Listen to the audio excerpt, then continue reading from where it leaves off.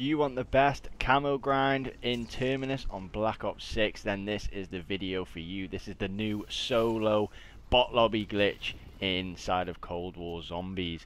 So what you want to do is come down here and get in the boat. You want to bring the boat backwards ever so slightly so you can literally stand on the top. And then what you want to do is go to your controller settings and go tap to interact. This will make this glitch a hell of a lot easier.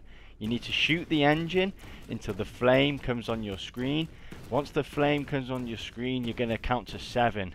So 1, 2, 3, 4, 5, 6, 7. Boom, interact with the machine, and that will be the glitch done. This is all about timing, so if you don't get it first time, keep on trying.